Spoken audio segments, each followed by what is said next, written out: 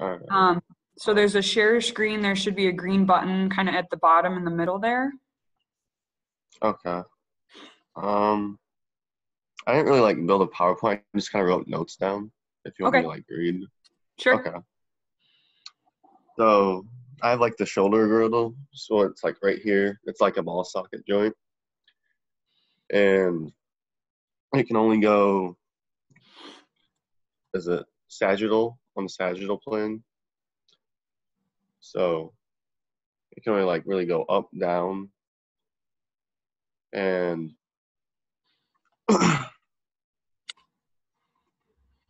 the shoulder girdle is a complex of 5 joints that can be divided into 2 groups.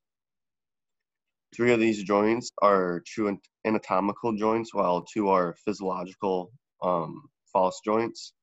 Within each group, the joints are mechanically linked so that both groups simultaneously contribute to the different movements of the shoulder to variable degrees. In the first group, the scapulohumeral or the glenohumeral joint is a anatomical joint mechanically linked to the physiological subdeltoid or suprahumeral joint, the second shoulder joint. So that movements in the suprahumeral joint results in movements in the glenohumeral joint. In the second group, the scapulocostal or the scapulothoracic joint is the important physiological joint that cannot function without the 2 anatomical joints in the group. The acroclavicular and sternoclavicular joints, they both join the ends of the clavicle. And specifically, the glenohumeral joint is the articulation between the head of the humerus and the glenoid cavity of the scapula. And that is the ball and socket type of the synovial joint with 3 rotorier and 3 translatorial degree of freedom. The glenohumeral joint allows abduction, and medial and lateral rotation, and it can also have flexion and extension. And the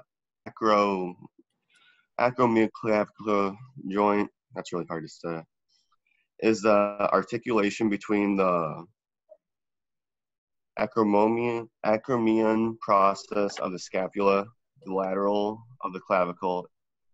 It is a plain type of synovial joint. The acromion of the scapula rotates on the acromial end of the clavicle. And the sternoclavicular joint is the articulation of the manubrium of the sternum and the first costal cartilage with the medial and the end of the clavicle. It is a saddle type and a synovial joint, but functions as a plain joint. The sternoclavicular joint accommodates a wide range of scapula movements and can be raised to a 60-degree angle. And then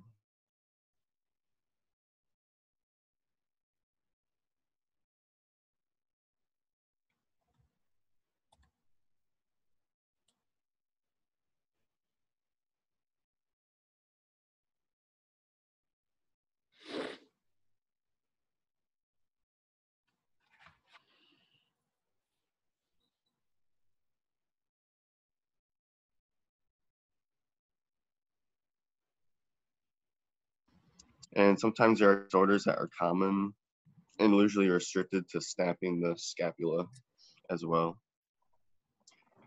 And the suprahumeral joint, which is the subacromial joint, is a physiological joint formed in articulation of the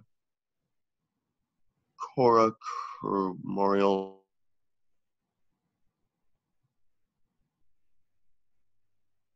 process of the scapula.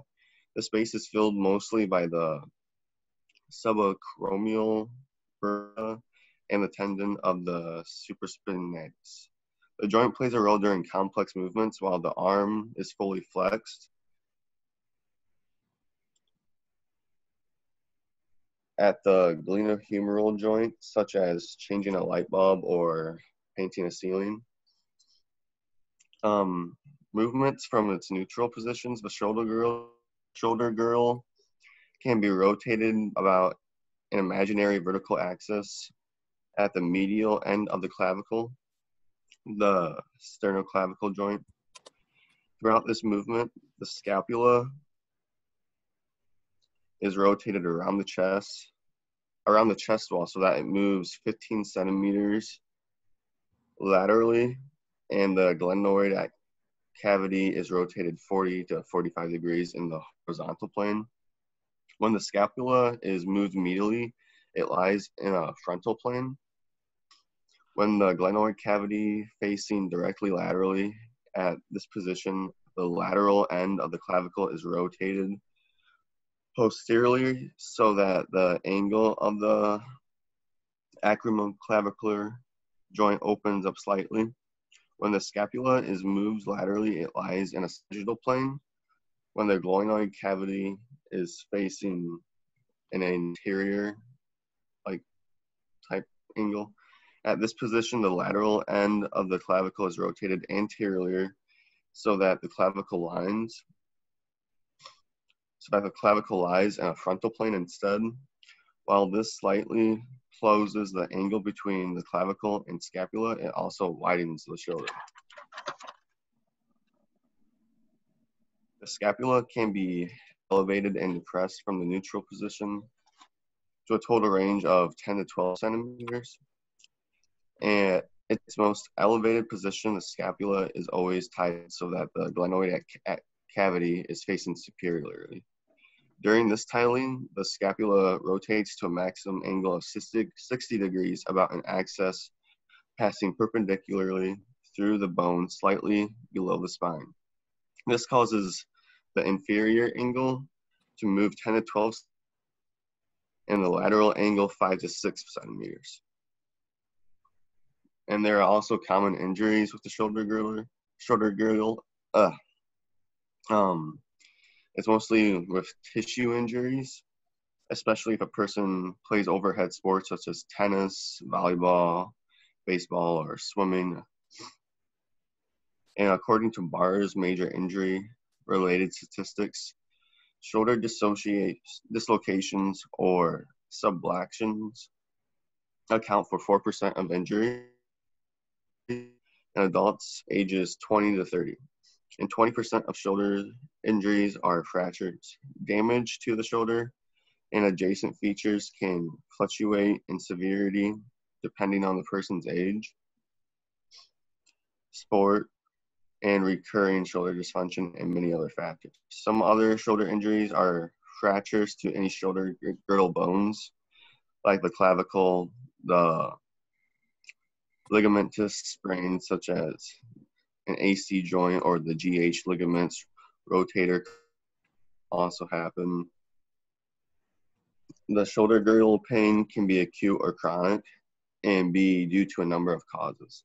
Inflammation or injury of associated tendons, bone, muscles, nerves, ligaments, and cartilage can all cause pain to the shoulder girdle.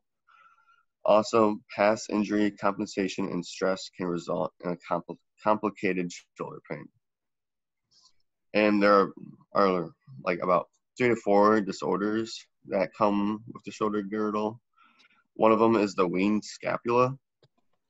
Occurs for different reasons. The two main reasons: palsy of the serratus anterior caused by a lesion of the long thoracic nerve, which is more common, or a lesion of spinal accessory nerve causing palsy in the trapezius muscle. These lesions can be caused by major or trauma to the nerve, surgical procedure complications, as well from under use or of the serratus anterior trapezius. The occurrence of this can be unilateral. Both scapulae do not have to both be affected.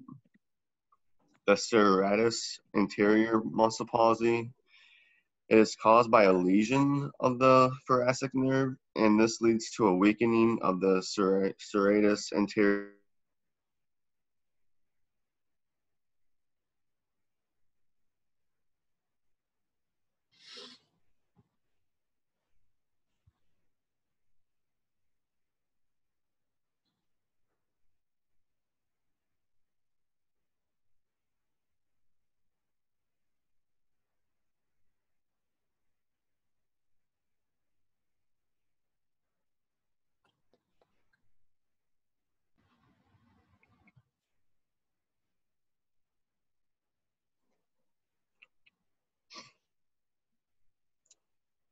Most mammals will have all the types of joints from the scapula and coracoid and the clavicle, but in some other mammals, like it's only dogs and horses, and they only have the scapula.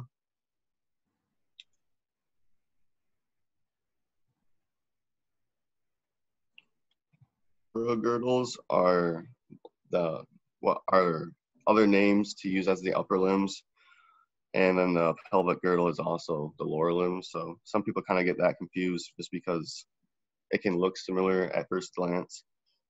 And the girdles are the parts of the appendicular skeleton that anchors the appendages to the axial skeleton. In humans, the only true anatomical joints between the shoulder girdle and the axial skeleton are the sternoclavicular joints on each side. The anatomical joint exists between each scapula and the ribcage. Instead, the muscular connection or physiological joint, the two permits great mobility of the shoulder girdle compared to the compact pelvic girdle.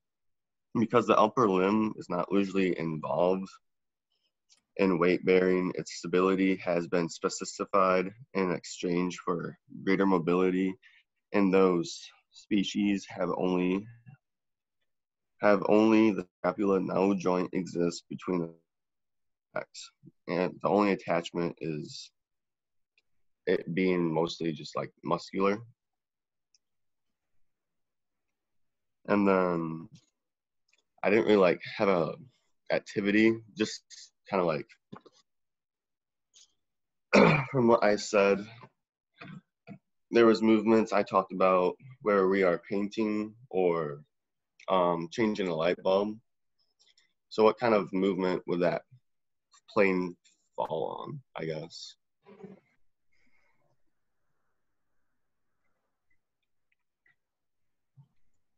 What's the question If we are painting or changing a light bulb, what type of movement would our shoulder girdle fall on? Like what type of movement would it be doing?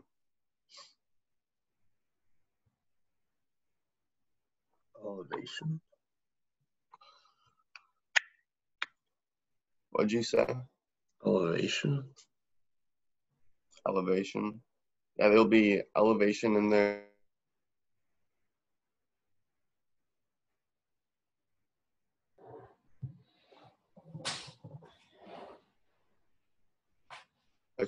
Attributed to it if you really want to like go deeper into it.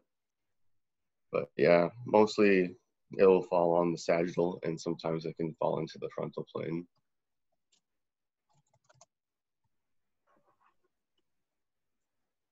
And there's always a lot of variable of degrees that fall into place with this joint too.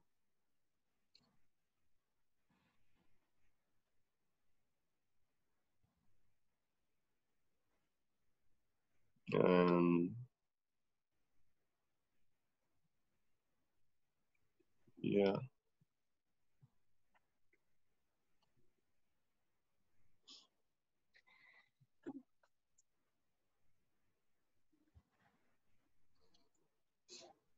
And that's about all I really have, I guess.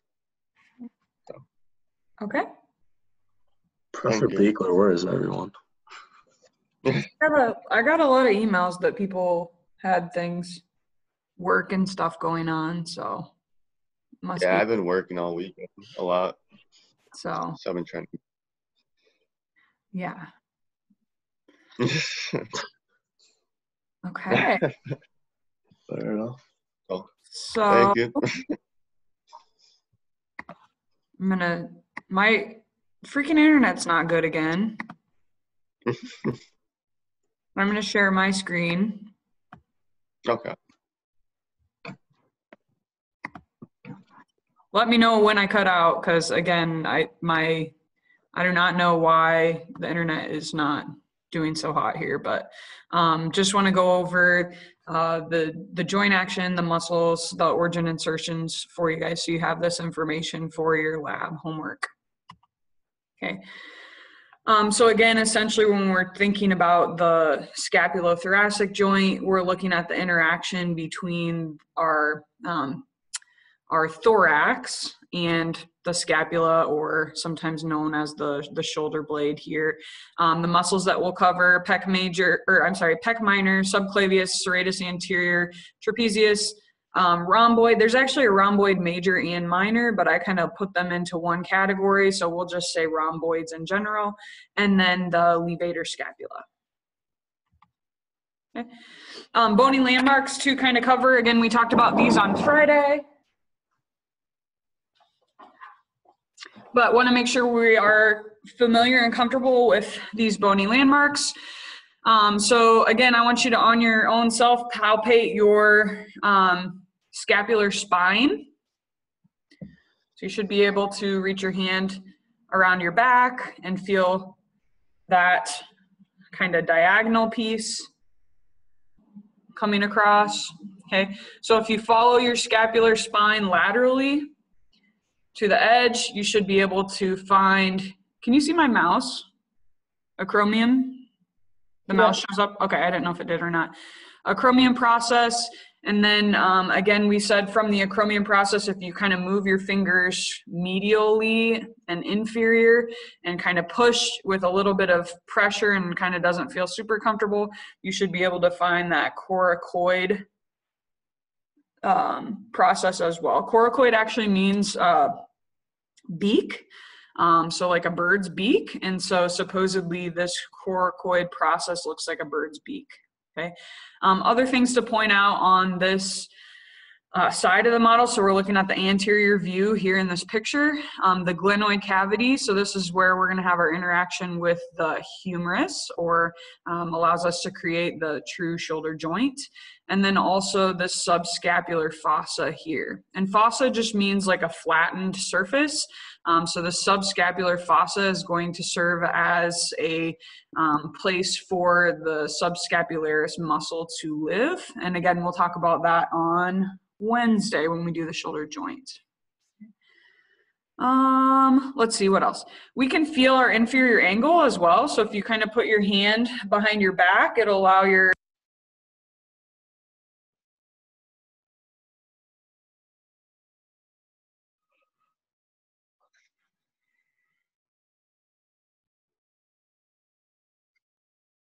Can you guys hear her? No. Yeah, you cut out.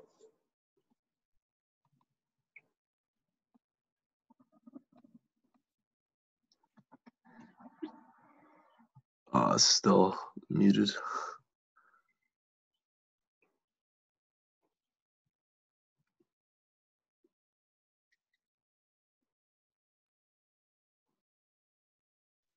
Can you hear me? Yeah. Yeah.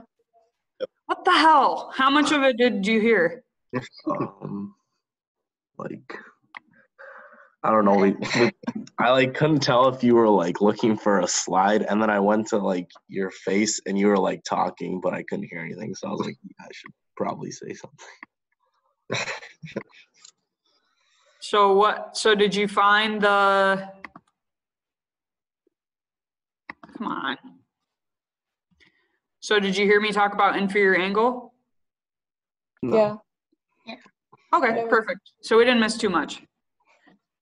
No, yes? Yes, no? I didn't, but maybe I just didn't. Mine cut out before everybody else's. Subscapular fossa, did you hear about that? Yeah, I heard this. Yeah, I heard that. Okay, the only thing with the inferior angle is you can put your hand like behind your back, and that'll pop your scapula out, and you should be able to then feel that edge there for the inferior angle. That's it. Good? Okay. All right, so now we're looking at that posterior view. A couple of things to point out. Again, we already talked about the spine of the scapula. Two other fossas that we have, and again, a fossa is like a flattened surface. You have the supraspinous fossa here, and that'll serve as a place for our supraspinatus muscle, which again, we'll cover on Wednesday when we talk about the shoulder joint. And then infraspinous fossa will serve as a place for both infraspinatus, teres major, and teres minor. So I guess 3 muscles will live kind of in that flattened surface as well.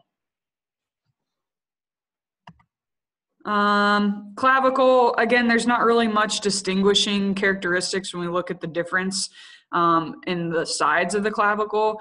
The acromion side is going to be more lateral in nature, and again, that's going to have an interaction with that acromion process that we found. The easiest way to find this on yourself is to kind of do that shoulder abduction or adduction, and it should kind of pop out. Again, if you find your clavicle and kind of palpate over from there, you should be able to find that acromial end where that interacts. Unless you're super muscular and have like big pecs, then it's harder to find that. Okay. Again, same thing, if I follow my clavicle over from there, from this position, I should be able to find the sternal end as well, and that will interact with our sternum here in the medial section. Again, this just kind of shows you how to find those different bony landmarks. You can hear me? Yeah. Okay. Yeah, so you will need to be able to identify those. If I give you like a picture of a scapula, you'll need to be able to identify those different bony landmarks. Okay. So again, I said there are 6 muscles that we'll cover today that are specific to the shoulder girdle.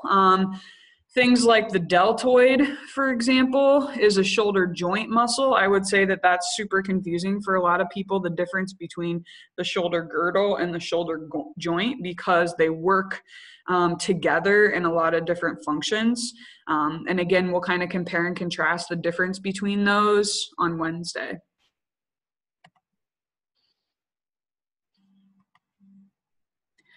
Again, this just kind of gives you a general orientation of where some of those muscles are. So levator scapula, you can see here it's going to lie deep in comparison to trapezius.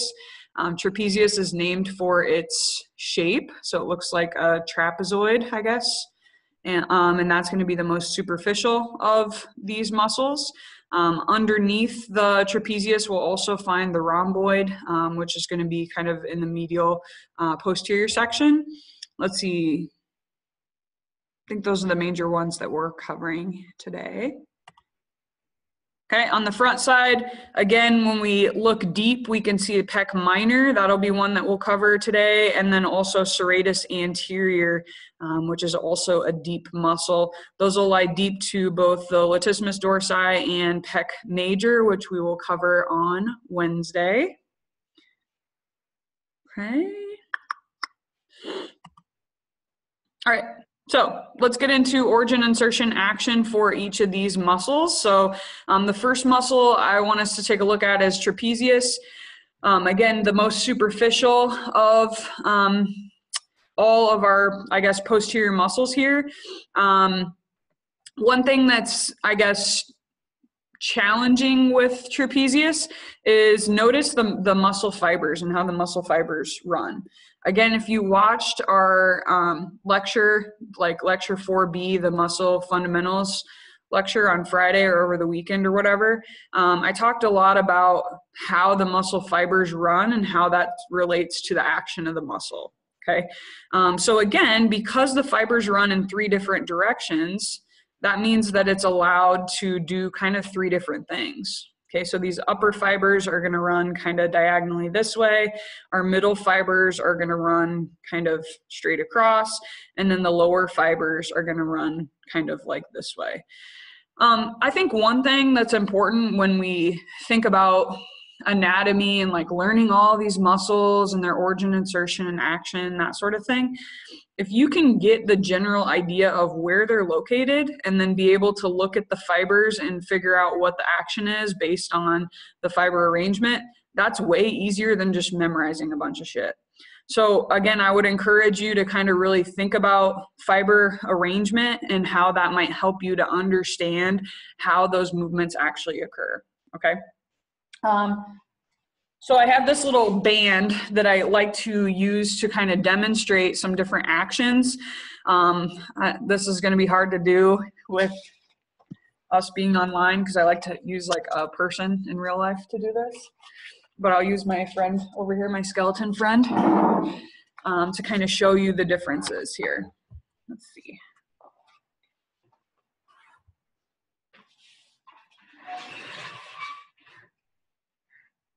Can you see him? And you turn it up a little. You hear me still? Yeah. Okay. Yep. Val or Lindsay, give me some sort of like visual. You're the two that I can see on my screen. So if you stop hearing me, let me know. Okay. So these upper fibers run like this. Okay. So again, in order for them to do something, I need to shorten this band. This is just like a stretchy band. Okay. So if I'm going to shorten this band, the scapula has no choice but to go up, okay?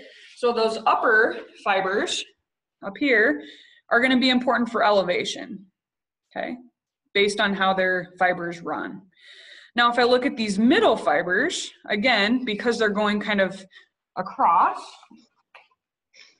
in order for them to have an action, they need to pull the scapula towards the midline. What's that action called? If I pull my scapula in. Adduction. Yep, adduction. Okay, so the middle fibers are going to be important for adduction. Okay, and then lastly, those lower fibers are running kind of diagonally this way. So in order for them to have an action, they need to pull the scapula down. Okay, and that's called what action? Depression. Depression. Very good. Yep. So again, all of these actions are going to occur in the frontal plane. And again, I'll show you another visual video of that here once we're done with this little PowerPoint. So hopefully that gives you an idea of what's going on with those. Okay. Levator scapula. This one's nice because it tells you exactly what it does and the name of the muscle. It elevates the scapula. So that's super easy. So if I know the name, I know the action as well. Again, when we think about how the fibers must be arranged, they need to kind of go straight up and down, which they mostly do here, in order for them to have an action. So their origin is on the transverse processes of your first couple cervical vertebrae. So again, these little projections on the lateral side of the vertebrae, and then onto the medial border of the scapula. Again, this lies deep to the trapezius. So trapezius would be like kind of laying on top of this muscle. Serratus anterior, this used to be like a little video and it would like spin around and stuff. I don't know how that works with us being on Zoom though, so I guess it doesn't work. But it's kind of like a weird one to explain, but it's like on the anterior portion of your ribs on the medial side, and then it's going to go like underneath your scapula. So again, from the front here, it's going to have its origin kind of here on the medial side, and then it's going to go underneath the scapula, so it's going to have its insertion on the anterior portion of the scapula. So if I could put my hand in between my scapula and my ribs, that's where serratus anterior would then insert. If you've seen people that have like super defined abs, for example, you'll see they have like these little ridges on their kind of on the sides here. That's serratus anterior. So you can see these on people that have like super lean midsections. We can see the serratus anterior. Serratus means feather-like, so the fiber arrangement, it looks like there's kind of like feathers that are going to attach on each of those ribs. So again, hard for me to show you here, but I will show you when we get to the video portion here at the end, that they're going to allow the scapula to be kind of pulled apart. Okay, so that's going to help with abduction, or pulling those scapula away from the midline. Like something like reaching forward like this. How would I like strengthen these then? What would I do to make these muscles stronger? Like if I wanted to get that ripped appearance, what would I do? Do bench press? Sure, could do bench press. Probably a better one than that though, if I want to really activate my core at the same time. Something like bench press, but would also activate my core. Sit up?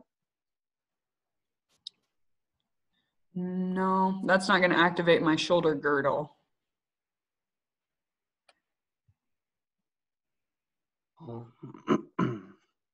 You said it's like the bench press? Yep.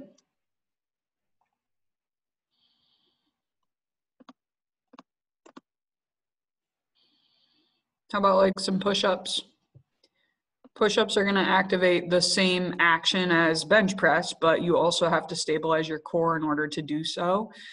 So again, you'd be more likely to activate these in that scenario because you have to maintain that stable position in order to not die, I guess. All right, pec minor. Again, you can see here that we've got some muscles cut away that we're lying on top of pec minor, so it is a deeper muscle. Its origin is the anterior surface of ribs 3 through 5, and then its insertion is on that coronoid process of the scapula. Actions, depression, and abduction. So again, when we think about bench press, for example, or a push-up, okay, again, what's my shoulder joint action?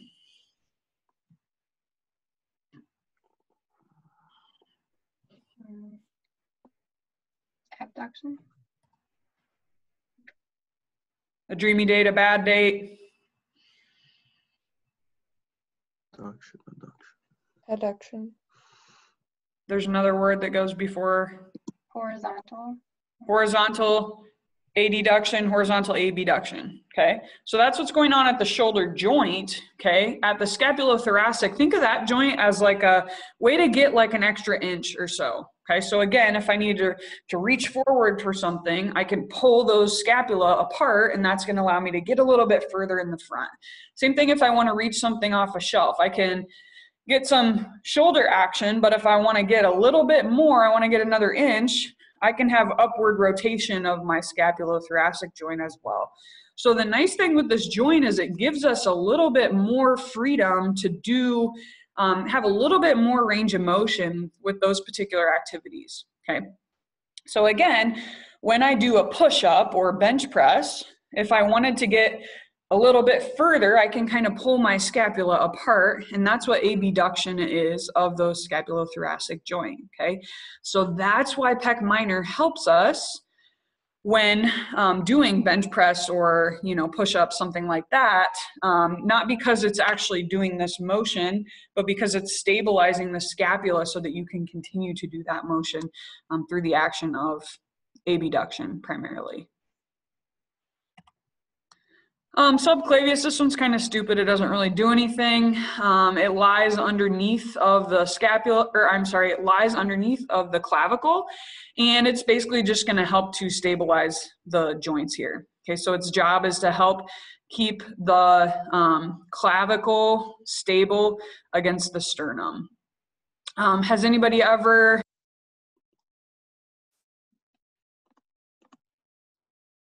Can't hear you. We can't hear you right We now. can't hear you. We can't hear you right now.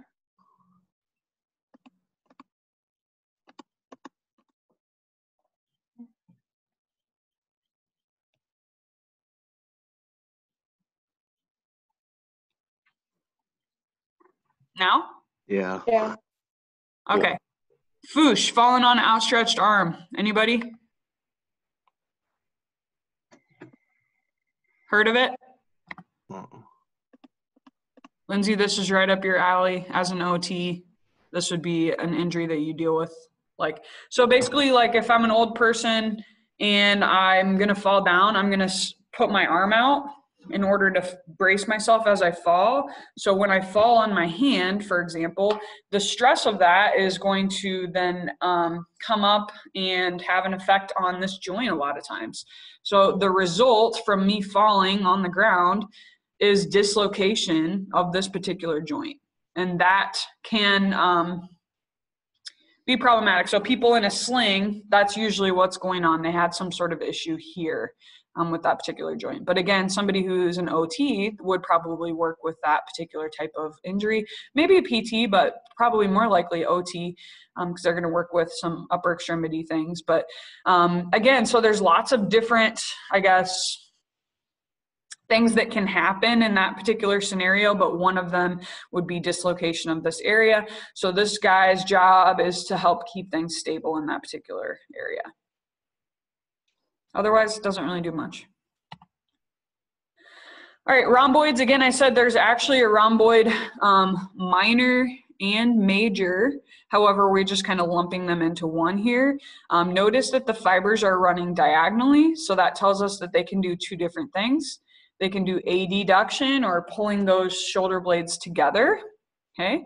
Or they can do some elevation, so pulling that scapula kind of up. They can also do downward rotation. So again, if you watch my mouse here, think about this inferior angle here. When I do downward rotation, I need to kind of pull that scapula down. So, okay. So this portion here is going to slide over this way when I do downward rotation. So that's right up the alley of rhomboids, okay? Notice that they are attaching to spinous processes. So again, that's kind of that most medial projection off of the vertebrae. We said with levator scapula, it was going to have a origin on the transverse processes, which are a little more lateral, okay? And again, this is going to lie deep or underneath of trapezius. So trapezius would lie on top of this. What's an exercise I could do in the weight room to strengthen my rhomboids?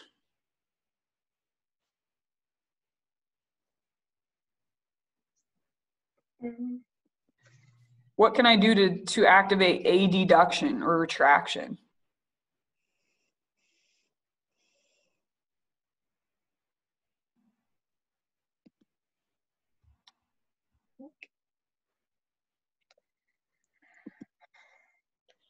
Would bent over row, would that work? Yep, bent over row would be perfect. Bent over row would definitely activate this. Because again, if you think about the action of that, one of the things I want to think about is kind of squeezing my shoulder blade as I come back each time. Okay. Okay. So again, you can go back through the recording to get those origin insertion and actions if you want to, or you can certainly use the Muscle Premium app or whatever. So let's see, I want to see if I can show you some videos here on Muscle Premium. I had some pulled up.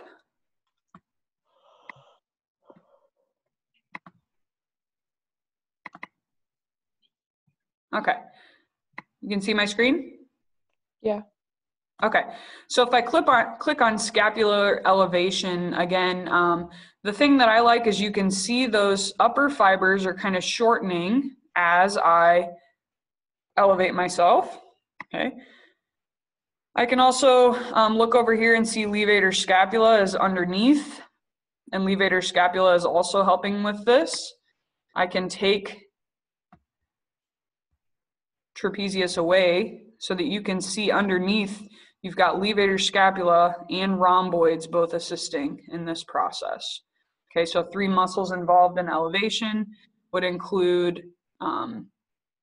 trapezius, levator scapula, rhomboid. Okay, now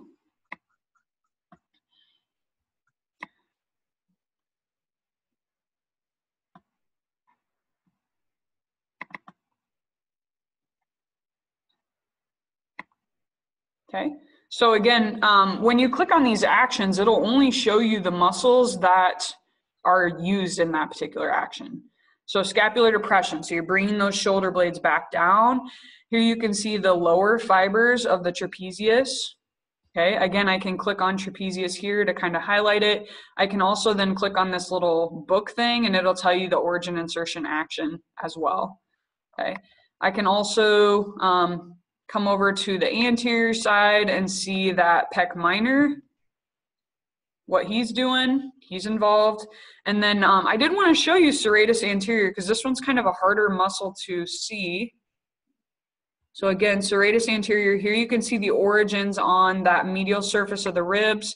And then it kind of like wraps underneath of the scapula and is going to have its insertion then on that anterior side of the scapula. So there you can kind of see it kind of wrapping underneath, if that makes sense.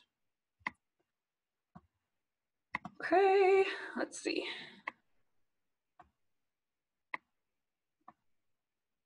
I'm gonna move you guys so I can see this last one. And then adduction, let's take a look at that. Okay, so again, squeezing my shoulder blades together. Those middle fibers of the trapezius are going to be important here. Let's see if I can get a... I don't like that view as much. Okay, I can get rid of trapezius and see that rhomboids are pretty important in this process as well.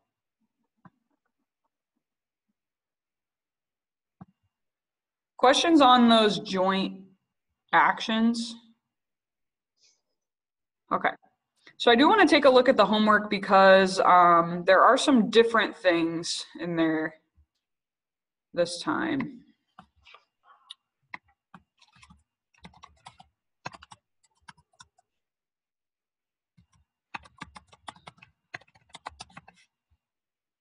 Well, it'd help if I spelled it right.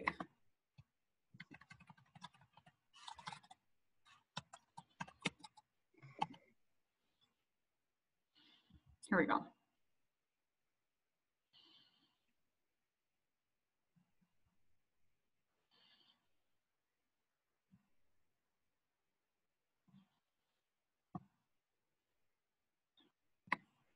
Okay, you can see my Word document?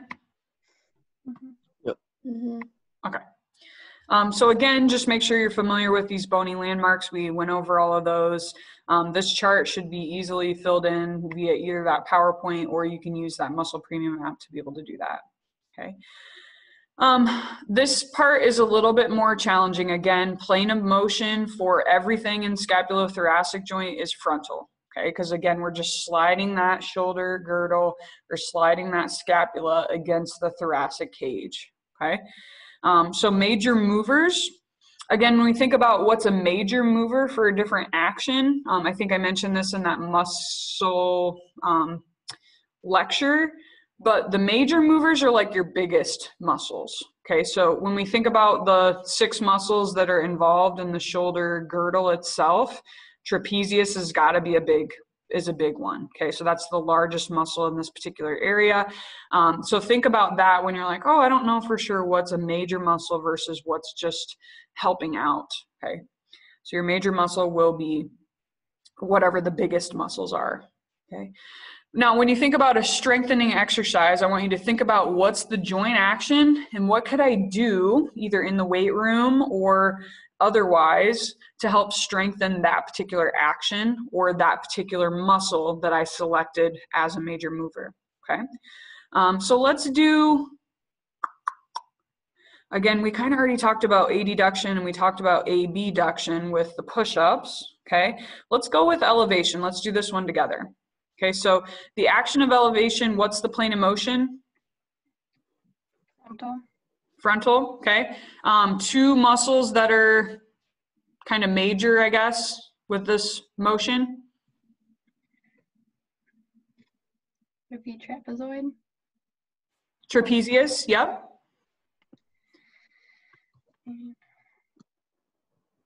There's one more that's smaller. Would it be like the scapular muscle? Yep, levator scapula. Yep. So again, show me what elevation looks like on yourself. Do the action. Okay. So what's something I could do to strengthen that action, whether in the weight room or otherwise?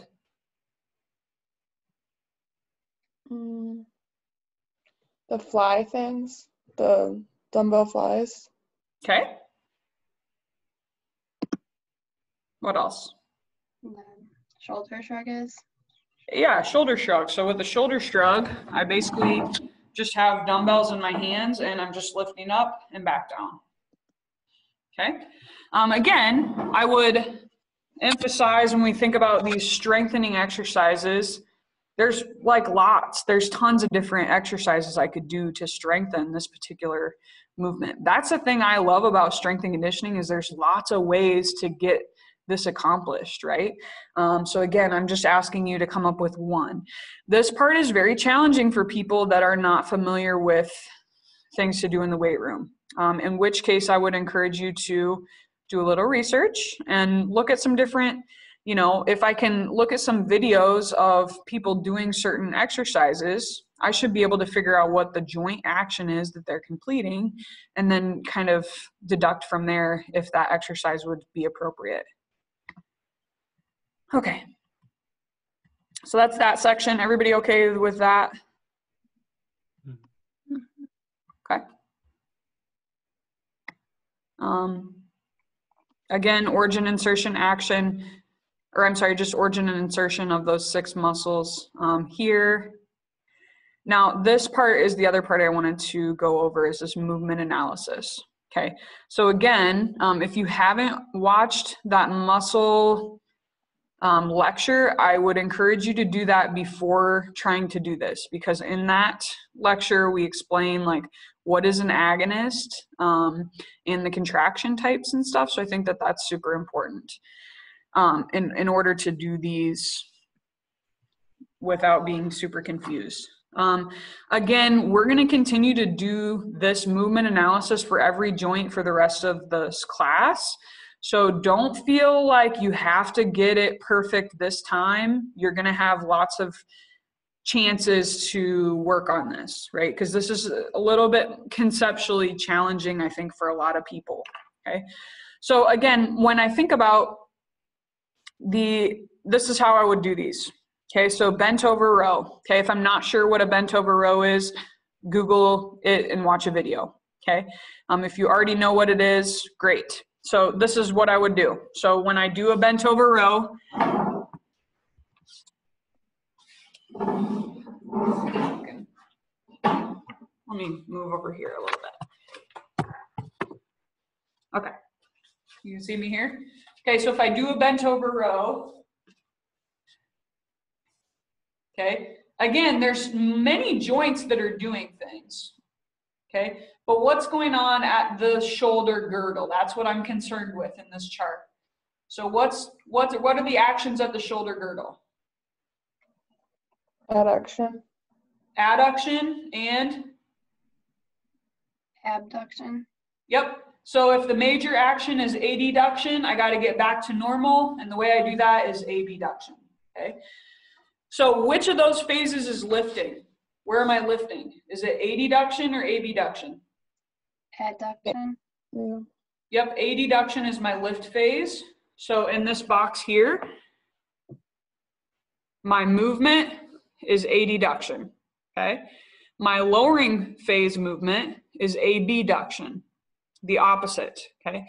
So these two things should always be the opposite of each other. Now the next part's kind of weird, but the way I figure out which muscles are involved or which portion of the contraction is concentric, remind me what's the difference between concentric and eccentric contractions? Concentric, you're shortening. You're lengthening. Yep. So the way I figure out which of these things is concentric and which is eccentric is you got to think about what's the hard part of the exercise. Again, if you're not an exerciser, just try it and figure it out. You'll be able to find out pretty quickly which part's hard and which part's easier, if that makes sense. So again, when I do this action,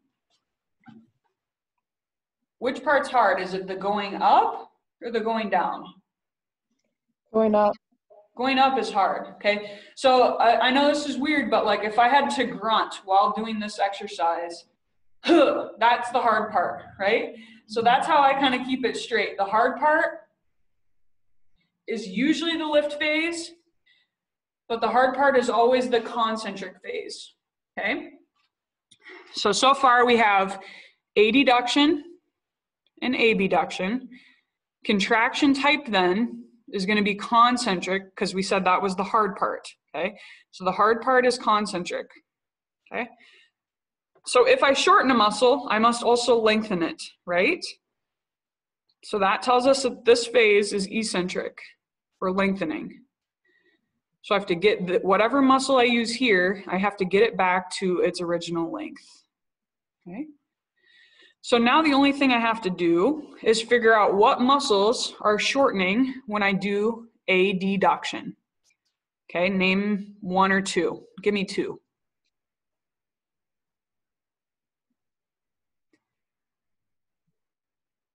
What two muscles do adduction?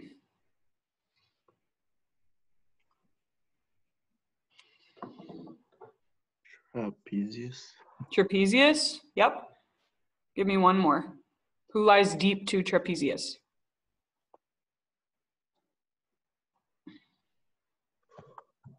Rhomboid. Yep, that's correct. Okay, so again, if I shorten those muscles, trapezius, rhomboid, I must also lengthen them. So this eccentric action is also going to be trapezius and rhomboid. Okay? Questions on that? Again, if that doesn't make sense, we will continue to go over that because that's super challenging for a lot of people, is getting this whole concentric, eccentric thing kind of figured out. All right, questions on this lab? For identifying the landmarks, do you just want us to describe where they are on the skeleton? I think like in real life, I know I keep acting like this isn't real life, but it is real life. I like have you do these in class as a way to, so that I know that you know where they are. So just make sure you're familiar with where they are and know that you could be tested on them. Yeah, so I mean, if I were you, I would take a couple notes and just kind of explain where each of them is. Again, that's more for you than for me, but that would be, I think, helpful for you. Other questions on this? Okay. Let's see, let me look at my schedule here. Okay, so today's June 1st. So you have a joints audio lecture to watch today. Your skeletal system lab is due today at 11:30 via eLearn. And then tomorrow you have a quiz on lecture 4 and lecture 5. So those muscle lecture videos, and then also the joints one that you should watch today. Questions on any of that stuff or any of the material from those lectures? Everybody's doing okay? All right. I think that's all that I have. I don't have any review things planned today. I wanted to kind of focus on those movement analysis things, but again, we'll go over those again on Wednesday as well. I think that the more times we can repeat those, the more comfortable you'll feel with doing those. All right? Okay. Have a great day. Luis, if you want to stay on, we can talk about your schedule if you got a minute. I know that was something you wanted to do. Can I do it after? I just got a call from Walmart, and they want me to like fill stuff out really quick. Yeah. So either call me today or we can do it Wednesday. Yeah. All right. Thank you. All right. All right, guys. Have a great day. Let me know if you need anything. Otherwise, see you Wednesday. Okay. Bye.